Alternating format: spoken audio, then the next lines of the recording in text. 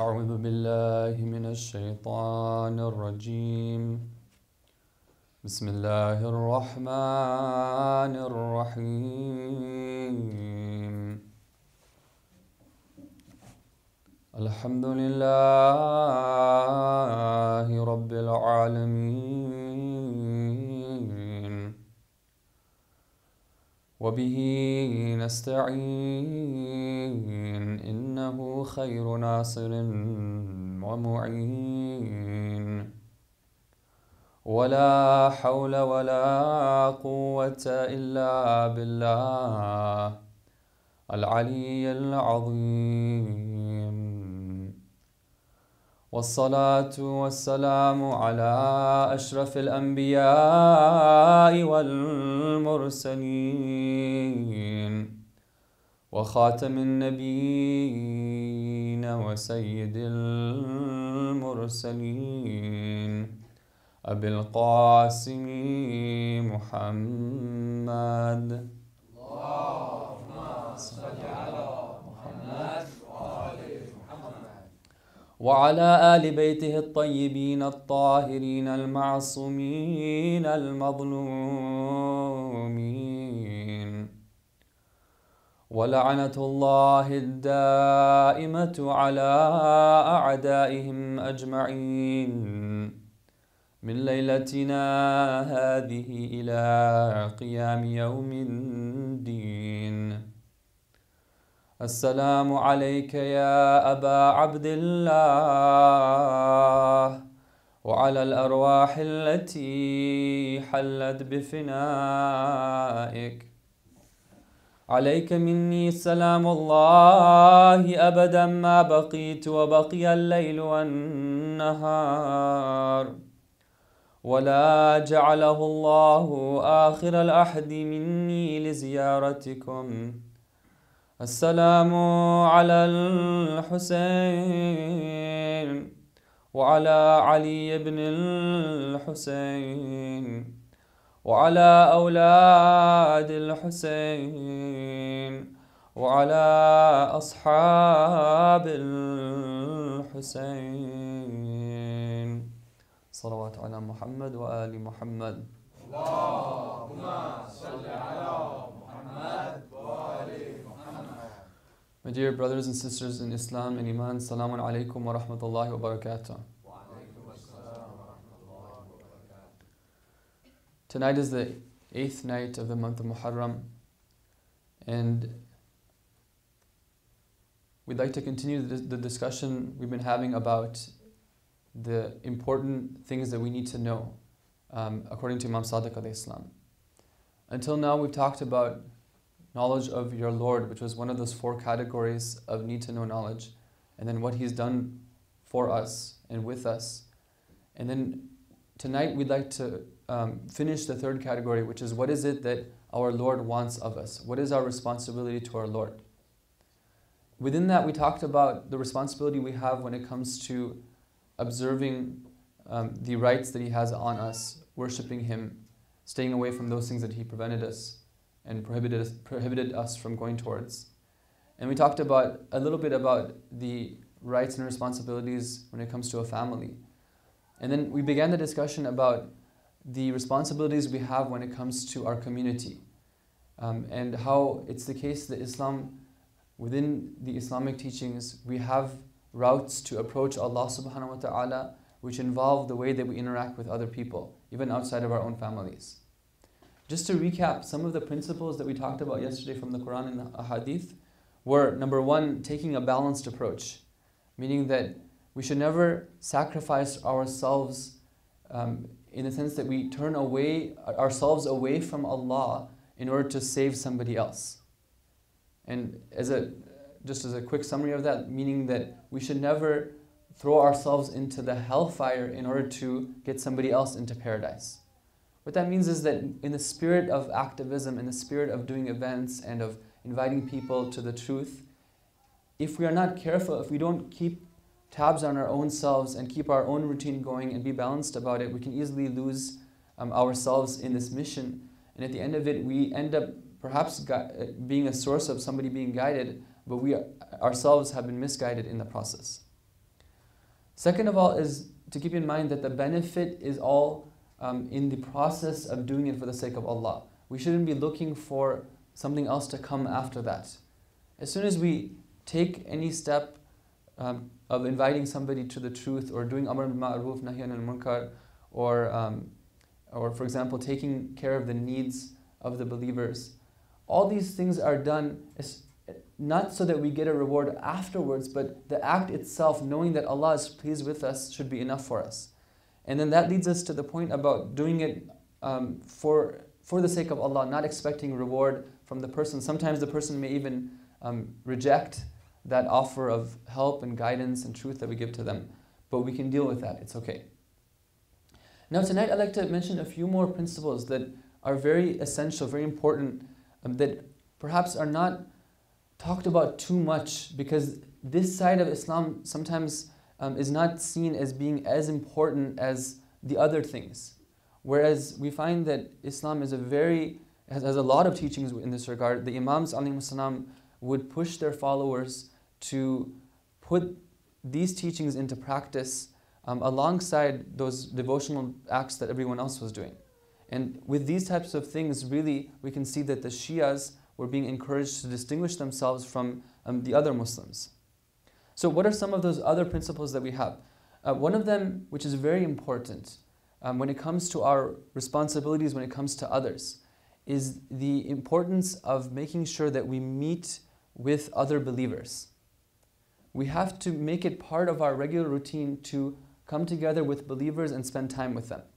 And according to the ahadith, this can take various forms. In one hadith, we're told that we should go to their homes and actually pay visits to each other. Other ahadith talk about coming together, gathering together, and then reviving the affair of the Ahlul Bayt alayhim salam. What does it mean to revive the affair? It means to teach each other and to learn from each other the teachings of the Ahlul Bayt alayhim salam. Now, aside from visiting each other, which is a very important thing, we need to have that practice amongst each other. And just as a side point, it shouldn't be the case that we turn away from doing that we stop doing that because of not wanting to impose on each other. This type of imposition is actually mercy for both parties involved. And sometimes we need to break that barrier, because maybe as part of the culture we're in, people don't tend to visit each other at homes. Maybe they want to go out to restaurants. But we shouldn't feel the need to just conform to the culture if this is what the Ahlul Bayt ﷺ are telling us to do. We need to go visit one another, not impose, but not in the sense of demanding a lot when we go there. If a cup of tea should suffice, but of course if there's more, then we can happily take it. And those who are inviting people, they shouldn't feel the need to go all out. Even something simple is enough, because the purpose is to act according to the instructions of the Ahlul Bayt. And the purpose is for the sake of Allah. And we're told in hadith that if we meet each other for the sake of Allah, then even though we think that we're going to meet some individual, we are actually meeting Allah. Allah says Himself that it is as if you are meeting me. So this is the reward that's promised for us. But it goes beyond just meeting at people's homes. And one of the most apparent you could say, examples that we have in our current situation of acting on this hadith is to come together at the centers.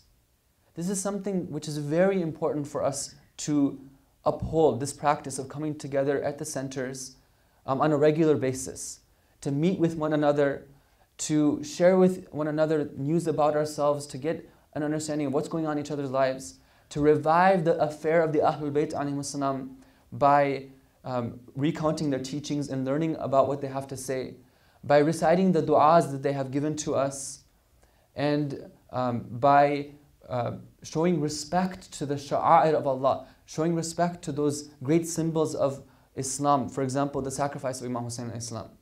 This is part and parcel of our faith.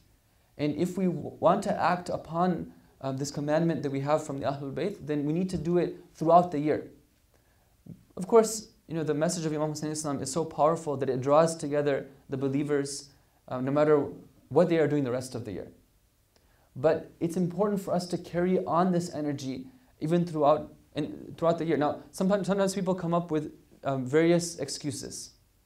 One of the excuses you hear in today's world is that, well, if it's a matter of getting the lecture, then we can just go online and find a lot of lectures there. In fact, the same lecture that might be playing at the center, well, we can get it at the convenience of our home being broadcasted live. What's the point of driving all the way, especially in a place like Los Angeles where there's so much traffic and everything's so spread out? Why don't we just stay at home and at the comfort of our computer, listen to it? Well, this is not a bad thing to do. It can be useful, it can be beneficial, but we shouldn't suffice with that, because the ahadith talk about actually going to see one another. And for example, there's a hadith that we have here that this is from Imam al-Jawad alayhi salam, who says that mulaqatul ikhwan, the meeting of believers together, is a source of happiness and increases their aql, increases their power of rational thinking, and that means by which they are approaching Allah subhanahu wa ta'ala. And he says that even if it's for a short time, it can be something which is very useful for them. The point is that the meeting together, it's more than just hearing what we have to say. And for example, listening to the lecture.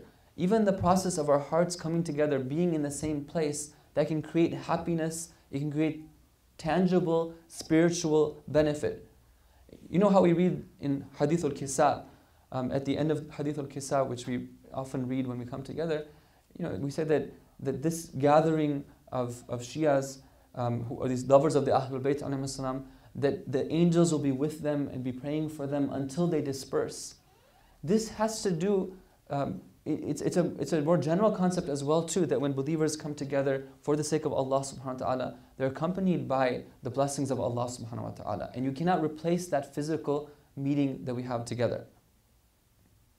Please say salawat ala Muhammad wa ala Muhammad.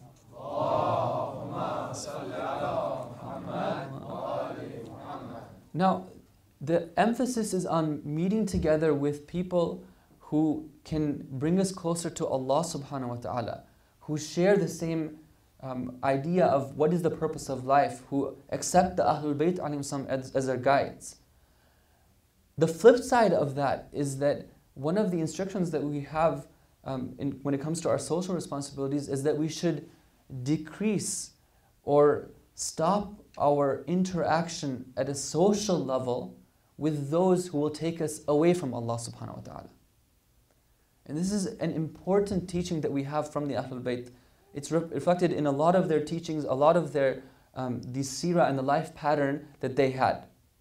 This is something that we have to take seriously, because we're here in a society where most of the people do not uphold the same belief system or the same practices. Let me quote you some ahadith in this regard, then we'll go into it a little bit further. For example, the Imam alayhi salam says that somebody who spends time in the company of those who do evil, then that will be a cause of that person developing a negative opinion of those people who do good. Just being in their company. This person's a good person, but he goes and spends time in the company of bad people, it will cause him to form negative thoughts about those people who are good. This is something that, as someone who has traveled in recent years, and I've had the opportunity to visit a community and then go away and then come back again. So I get snapshots of the state of a community. It's sometimes I can see this happening, where somebody is, of a certain nature and certain characteristics 1 year, and then 1 year later, the person's in the same family, the same community, but completely the way that they act and the way that they talk has changed. And it's clear that the variable that's changed over this year has been the company that that person is keeping.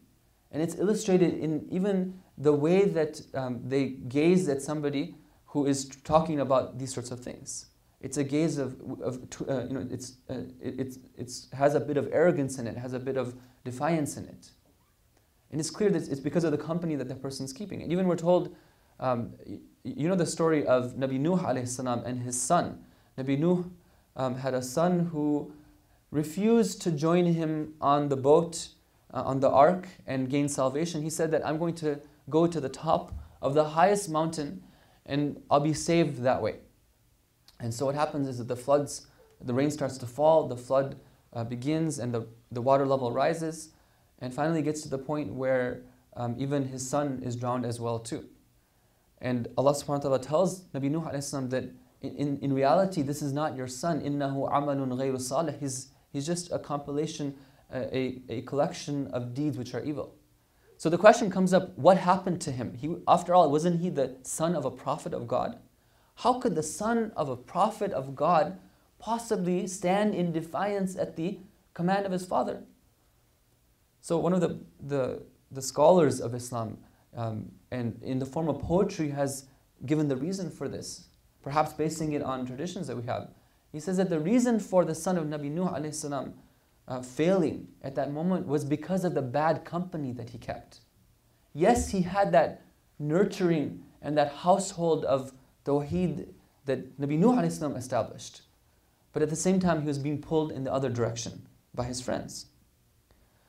So one of the effects was that it forms bad opinions about believers and those who do good.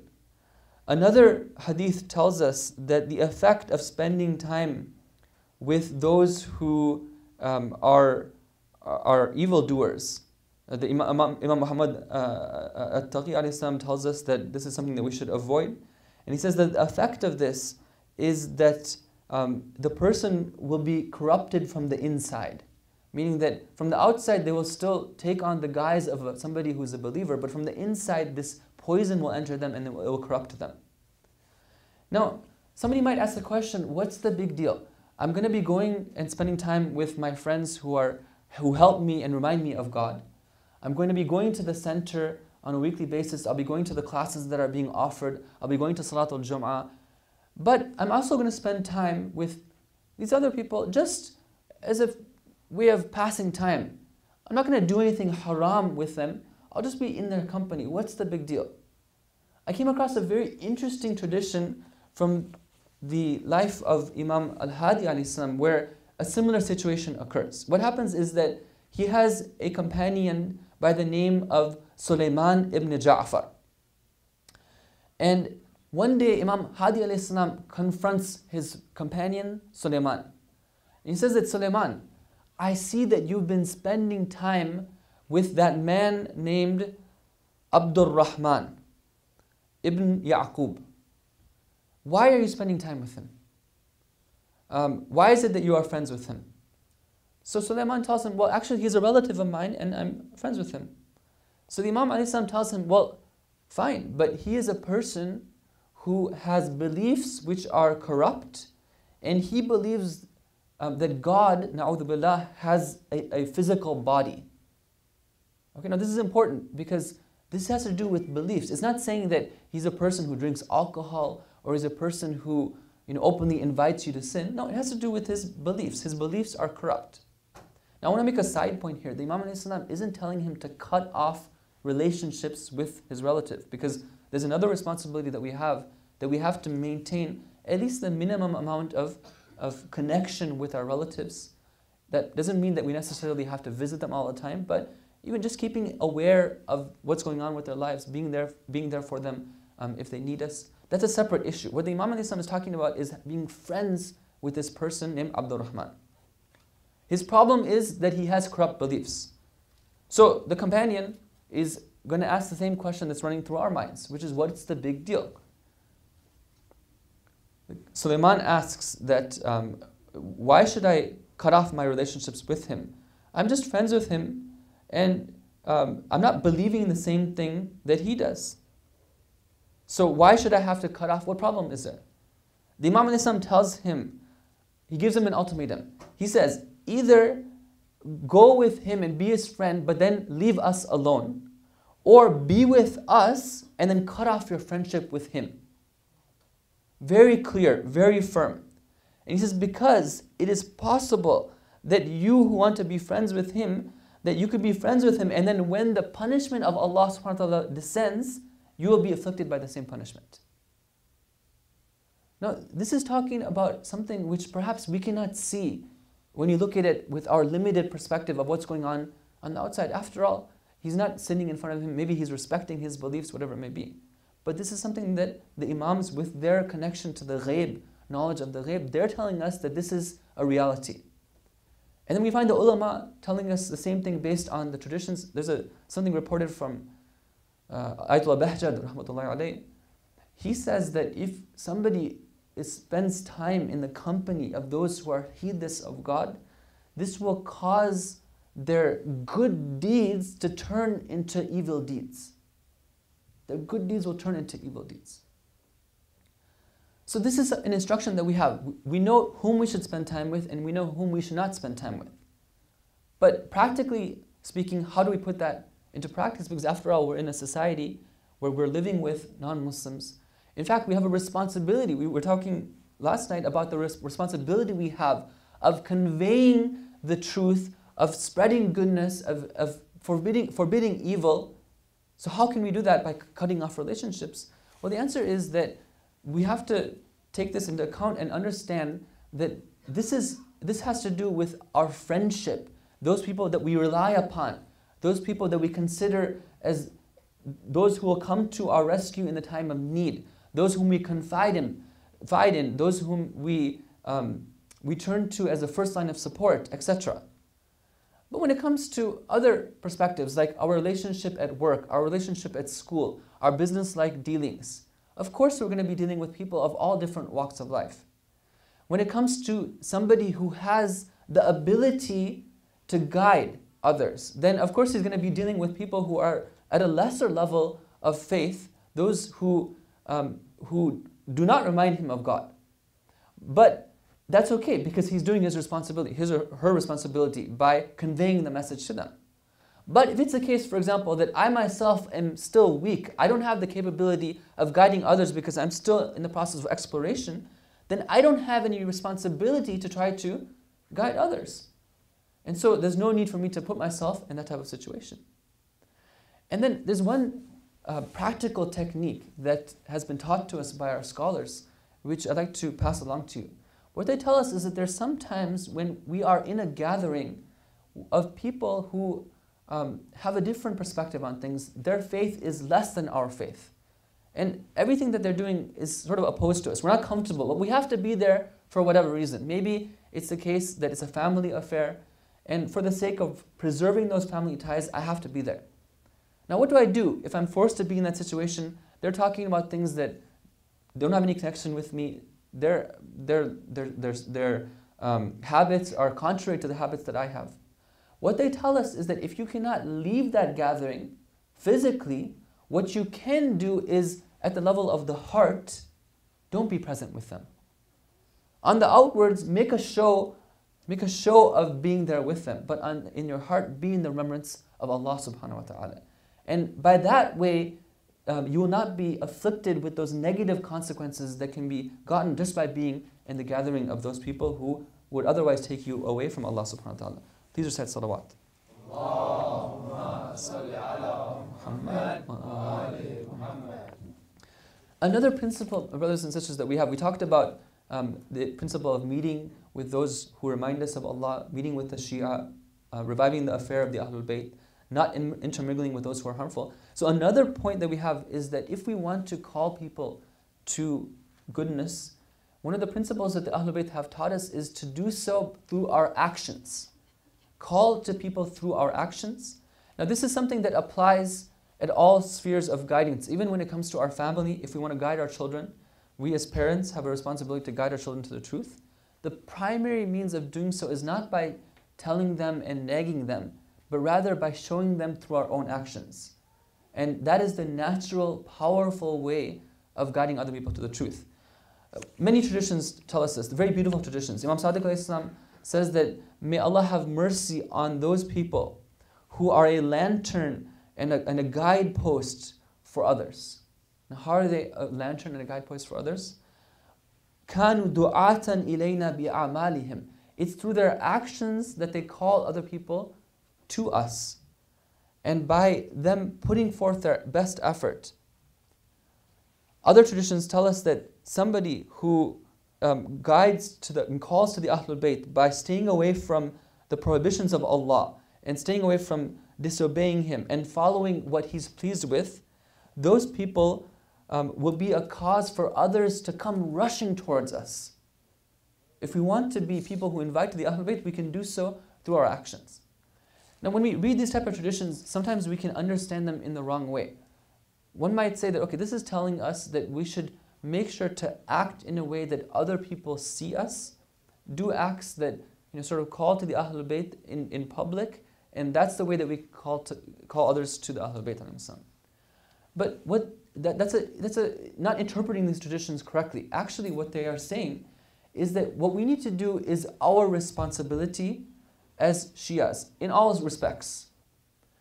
If we put our responsibility into practice and we do so without hiding, because after all, we're supposed to be not fear when it comes to practicing our faith, that itself will be a cause for others to come rushing to the faith.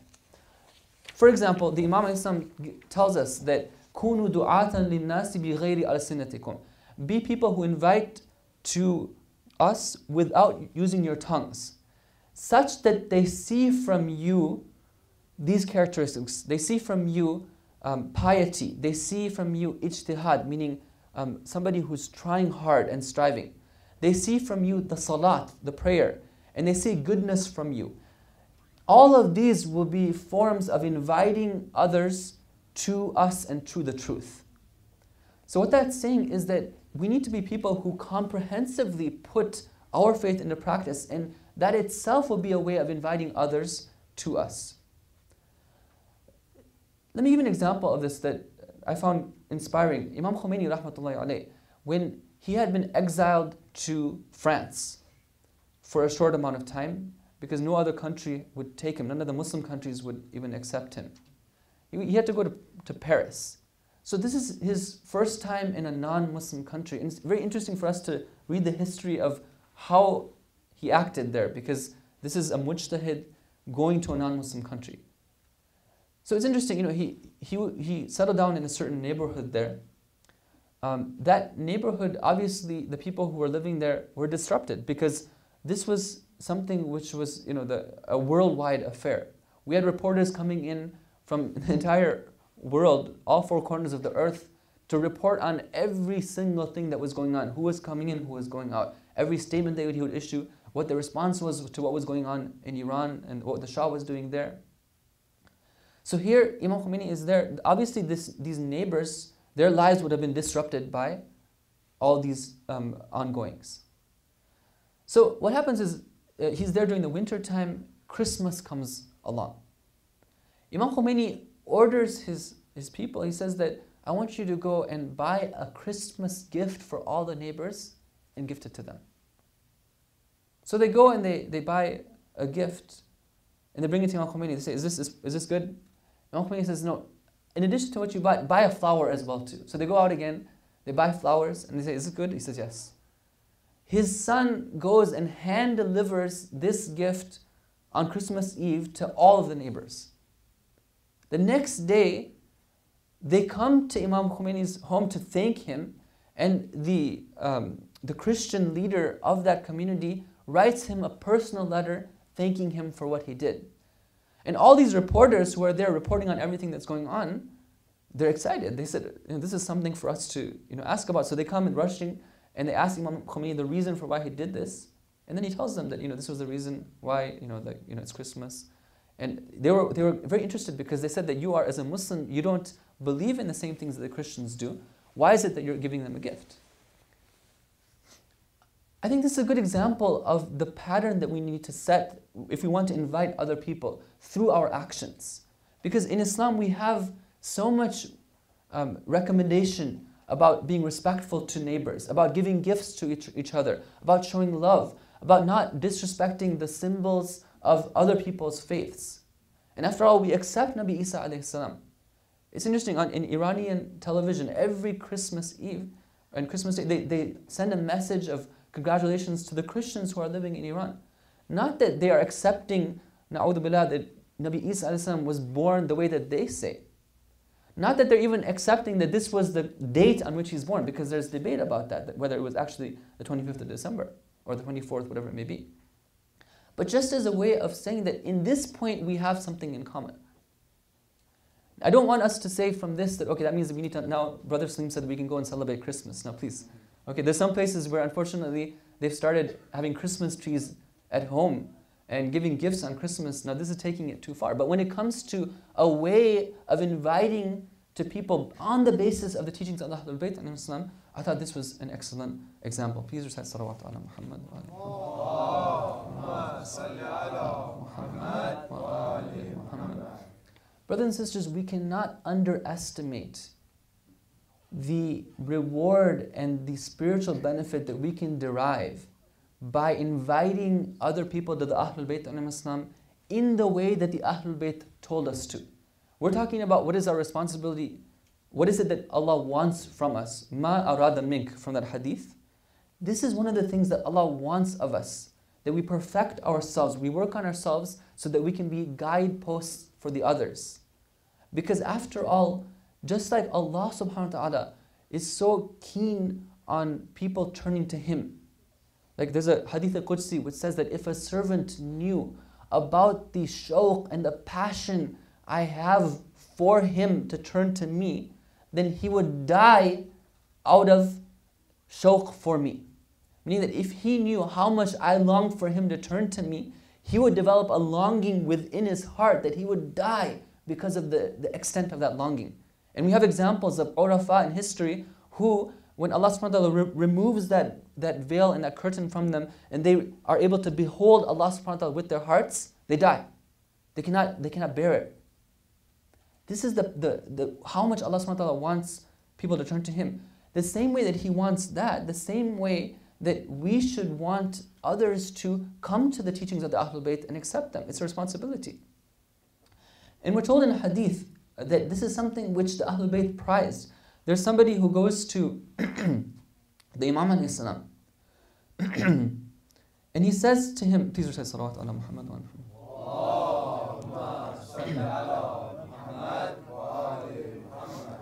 He goes to the sixth Imam alayhi salam and he says that I'm somebody who goes into those lands of shirk. You know, maybe he visited, I don't know, China and some other countries where Islam had not yet reached there and had become prevalent. So he says that there's some of my friends who tell me that if you were to die in those places while you're on these journeys, then you would be resurrected with them on the Day of Judgment. So he goes to the Imam and says, is this true? Is it the case that just by being in that land, that's it, there's no hope for me? The Imam alayhi salam tells him, Ya Hammad, he says that if you are somebody who tells people about our affair when you go there, and you invite people to our affair, then it's the case that if you were to die in that land, it would be as if when you're resurrected, you are resurrected not as one person, but as a nation of people. This will be your reward. That your efforts will be the efforts of an entire nation. If you are able to do that, and the way to do that, again, is not just through words, but by putting these practices into action, by ourselves showing on a practical basis what it means to be a follower of the Ahlul Bayt alayhi salam. Allahumma salli ala Muhammad wa ali Muhammad. These majalis, brothers and sisters, aren't just about reminders of what we're not doing. That's part of it. But it's also encouragement of what we are doing. It's not an option for many people who are present here to just go back home. There's no back home which provides an environment better than what we have here. So given that Allah placed us here, look at what the challenge is. The Imams knew that there were people like us who are in lands like these, and they lay out our responsibility very clearly for us.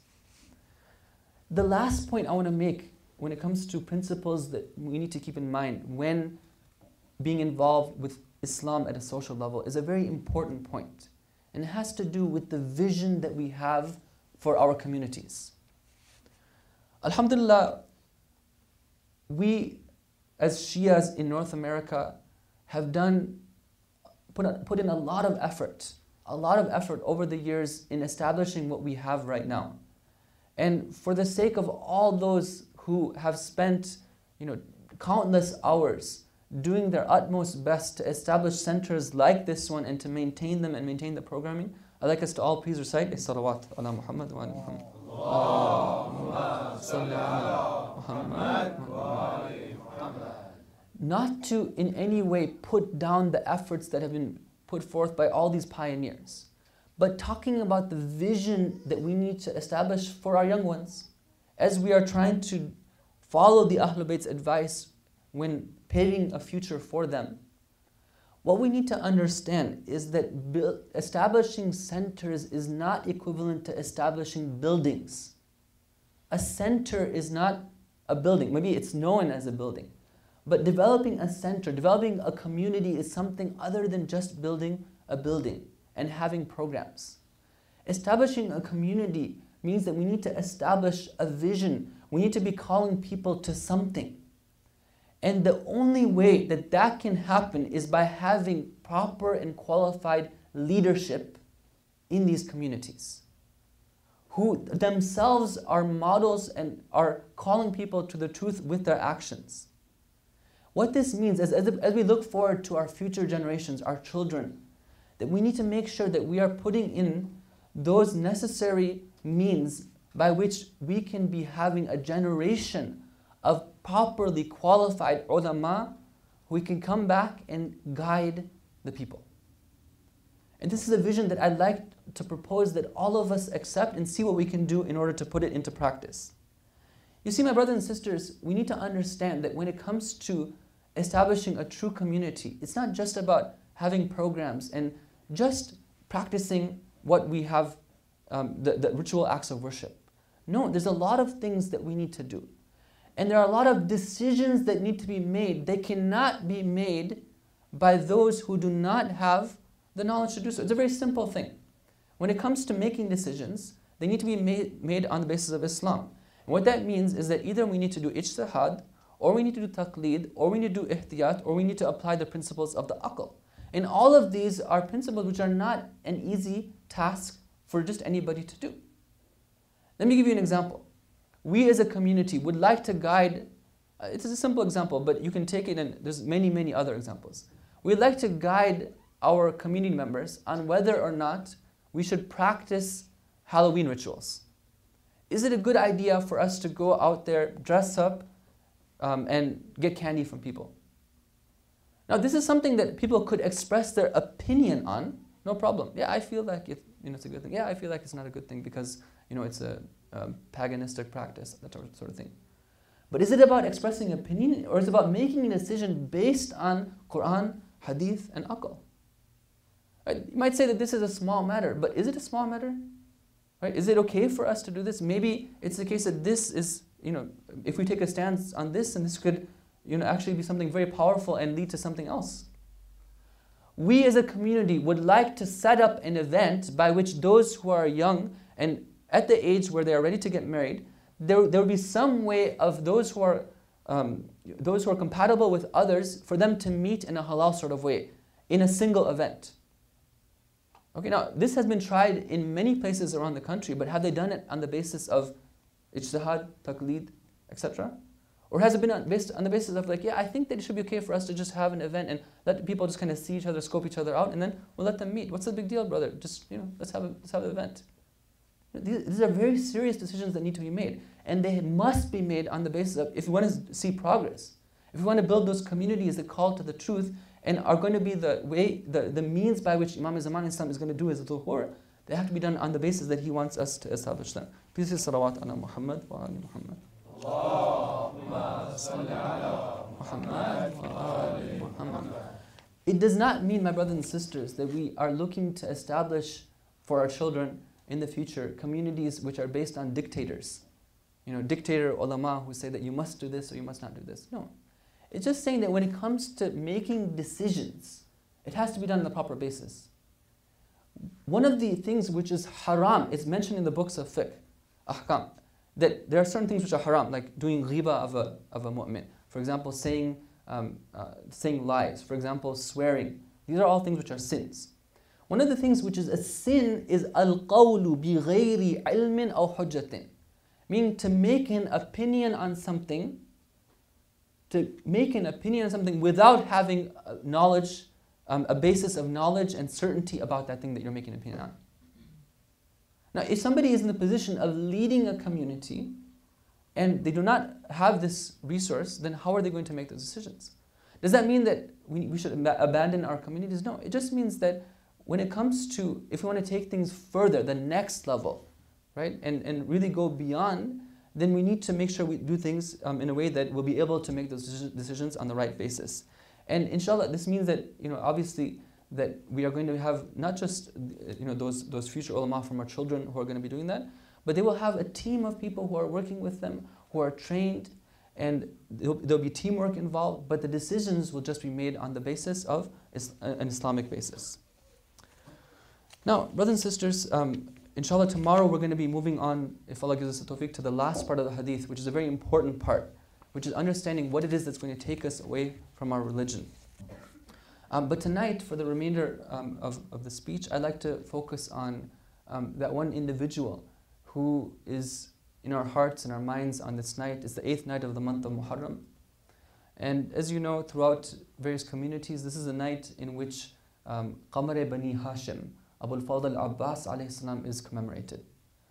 So we'd like to spend some moments recounting what happened to him. But before doing so, we need to understand something about him. Because by understanding him, that will help us appreciate him so that we can mourn him. When we look back in history, we can see that Abbas alayhi salam turning out the way he was, this warrior, this champion, this loyal right hand of the Imam alayhi salam, this was not something that was random. This was something that was planned, and Imam alayhi salam knew that Imam Hussein would need a very strong right hand in Karbala. Somebody who would be his backbone, somebody who would be his support when facing all these difficulties and these challenges. And so what happened is, after the death of Imam alayhi salam's wife, the mother of Imam Hussein, Sayyidah Fatima salamullahi alayha, he approaches his brother Aqil. And he says, Aqil, I want you to find me a woman who is the most excellent and perfect woman among the Arabs, so that I may marry her and she may bear a princely warrior for me. Aqil recommends a lady named Fatima. And he says that her household there's no braver household than hers. From this Fatima, we find that Imam alayhi salam has 4 sons. And all 4 sons become sacrificed for the sake of Imam Hussein in Karbala. Because of her having 4 sons, she becomes known as al-Banin, the mother of the sons. The question comes up, brothers and sisters, what is it that's so special about Abbas alayhi salam? Let's ask ourselves that. Why is it that Abbas has such a special place in our hearts? Is it the case is it just because Abbas was known to be a beautiful person? He was called Qamar Bani Hashim, the moon of Bani Hashim, because he was so radiant and beautiful that it was as if he was the moon in the dark night. Was it because of his tall stature? They say that when he would sit on the horse, he was so tall that his legs would reach the ground. Is it because Imam Hussein chose him as a standard bearer, the one who would carry the flag in the battle? Because after all, the standard bearers used to be very important in the battles, almost as important as the commander-in-chief himself. I think if we want to understand why it is that Hazrat Abbas's story really has such a place in our hearts, we have to go to a hadith that we have from Imam Sajjad alayhi salam, who tells us in praise of his uncle Abbas. He says, Rahimallahu al-Abbas. May Allah have mercy on Abbas. He is somebody who sacrificed and he was tested. And he sacrificed for the sake of his brother, his own self, until his hands were cut off. And Allah replaced these hands with wings in paradise, by which he flies with the angels in the paradise. And then he says that inna lil Abbasi inda Allahi tabaraka wa ta'ala manzilatun yaghbituhu biha jami'u shuhada'i yawm al-qiyamah. that for Abbas is a station which is so elevated that all of the other martyrs put together will be envious of the station of Abbas alayhi salam on the Day of Judgment. And then we're told in a ziyarat that the most outstanding characteristic of Abbas alayhi salam is that he was somebody, we say, Assalamu alayka ayyuhal abdus salih al-muti'u lillahi wa li rasulihi wa li amir al-mu'minina wal hasani wal husayn. Peace be upon you, that righteous servant who was obedient to Allah, His Messenger, and to Amir al-Mu'minin, and to Hassan, and to Hussein. We see here that his most outstanding characteristics is his obedience. Hazrat Abbas had utter obedience to Imam Hussein alayhi salam. He would not go anywhere without Imam Hussein giving him permission. On the night of Ashura, there is a call, a cry is made into the tent of Imam Hussein, calling for Abbas and his brothers to come out. Abbas is sitting with Imam Hussein alayhi salam. He doesn't even budge when this cry is made until Imam Hussein alayhi salam tells him that, okay, Abbas, you can go, respond and see what they have to say. Only when his brother gives him permission does he leave the tent, and he goes and sees that Shimr, who has some family ties with him through his mother's side, is offering him amnesty along with his brothers. When Shimr offers him this, he tells him that, make Allah curse you. Do you think I can accept you and leave aside Hussein, this offer from you, and leaves aside Hussein alayhi salam? He goes away from Shimr and comes back to Imam Hussein alayhi salam and joins him. This incident shows us that he is somebody who doesn't even budge without Imam Hussein alayhi salam giving him permission to do so. I ask forgiveness from the Imam of our time alayhi salam for the inability to properly capture the story of Abbas alayhi salam, but I will try my best to just recount to you what the historians have said about this incredible supreme sacrifice that he performed on the day of Ashura. Assalamu alayka ya Aba Abdullah al-Husayn. Assalamu alayka wa ala akhika Abil Fadl al-Abbas ibn Amir al-Mu'minin. It is the day of Ashura. All the family and the companions, one after one, give their lives for Imam Hussein. Abbas alayhi salam sees that now he is the last standing companion. This flag that he has been carrying all this time, he now wants to sacrifice himself and put it down.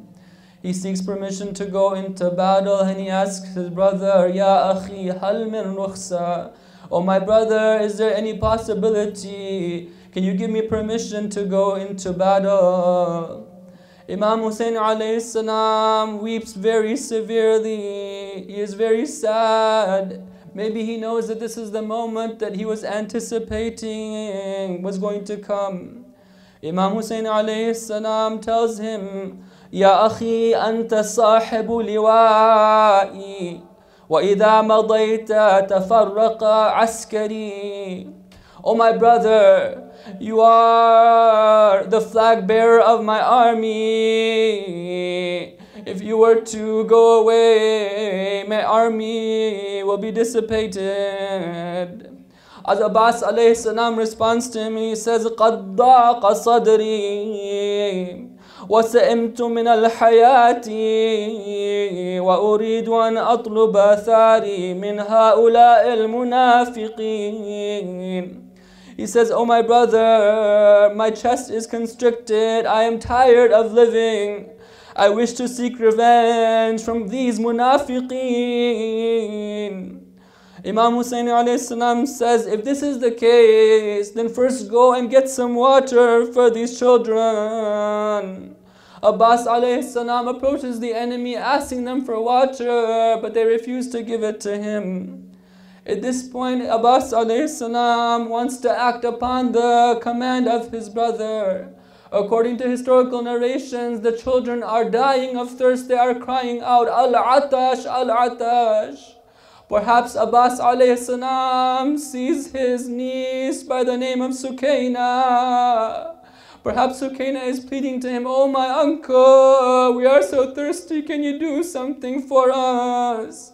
Abbas alayhi salam gathers his water skin and his sword and mounts his horse and goes towards the enemy army. According to historical reports, 4,000 men are guarding the banks of the Euphrates River. How can it be possible for one man to make it to the river? But we should not forget this is the son of Ali alayhi salam. He goes towards the water with his horse. The enemy mounts 6 attacks against Abbas to prevent him from reaching the water. But how can they possibly stop the son of Imam Ali alayhi salam?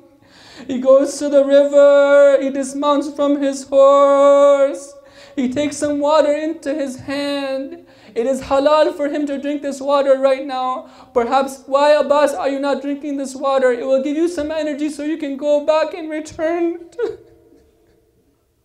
so you can return back to the children with the water.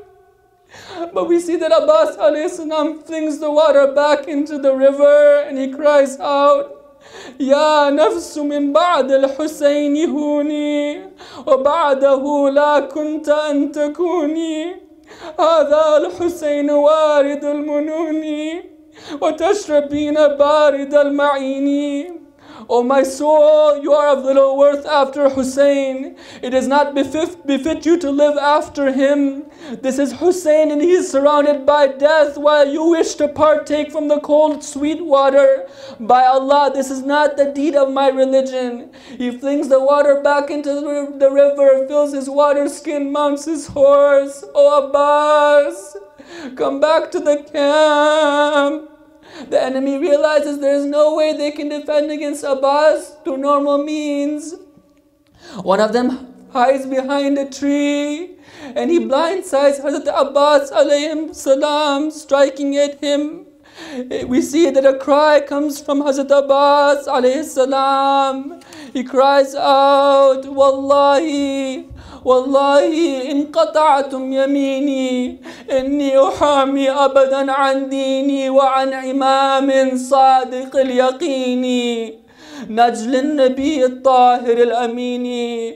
What has happened to you, O Abbas? He says, by Allah, even if you cut off my right arm, they have cut off the right arm of Abbas. If you cut off my right arm, I will forever defend my religion and the Imam that is truly from the lineage of the Messenger, the pure, the trustworthy. Hazrat Abbas does not give up at this point. His sword goes into his left hand. The water skin is hanging from his chest. He mounts his horse. He goes forward. But once again, the enemy blindsides him. At this point, what cry does he make? He cries out saying, Ya nafsi, يا نفس لا تخشى من الكفار وأبشري برحمة الجبار مع النبي السيد المختار قد قطعوا ببغيهم يساري فأصلهم يا ربي حر النار. O soul, do not fear the disbelievers. Rejoice in the mercy of the Almighty, along with the Messenger, the chosen Master. Through their transgression they have cut off my left hand. O Lord, drive them into the heat of the fire. I do not know how Hazrat Abbas alayhi salam stays on the horse at this point, but somehow he does so. He grabs the water skin with his teeth and he goes forward until an arrow comes and bursts the water skin. Another arrow comes on his blessed chest. Somebody takes a lance and strikes him. At this point, we are told that he cries out, "Oh my brother, oh Hussein, alayka minni salam, Aba Abdullah." According to one report, he now cries out, he says, "Adrikni, come to me, O Hussein." When Imam Hussein Islam hears the cry of his brother, he comes rushing to him. He sees the situation. What must have he seen at that point? Where is the right arm, O Abbas? What happened to you? Where is your left arm, O my brother? After Abbas alayhi salam breathes his last, Hussein alayhi salam cries out, Al-ana inkasara dhahri wa qallat hilati. Now indeed my backbone is broken and I have no patience to continue on anymore. Let us go to Medina, where the mother of Abbas alayhi salam then receives the news after some days of what has happened. Al-Baneen is now, once was known as the mother of 4 sons. What has now happened to them? According to some reports, she goes to Jannatul Baqi, and all the people gather around with her to mourn with her. And she cries out, no longer should you call me Baneen, lest I be reminded of my sons. I used to have 4 sons, and at that time I was Baneen, but now I have no sons. These 4 were radiant ones like stars, and now all of them have met with their death. But then after mourning the other 3, Baneen now has one thing in particular to ask. She has one question which is in her mind about these reports that she has heard. She cries out, Ya layta shi'ari, Ya layta shi'ari, akuma akhbaru. Oh, if only I knew. Is it the case that it is true what you have said? بِأَنَّ عَبَّاسًا قَطِيعُ الْيَمِينِ. Is it the case that they really cut off his right hand? أَلَا لَعْنَةُ اللَّهِ عَلَى الْقَوْمِ الظَّالِمِينَ وَسَيَعْلَمُ الَّذِينَ ظَلَمُوا أَيَّ مُنْقَلِبٍ يَنْقَلِبُونَ.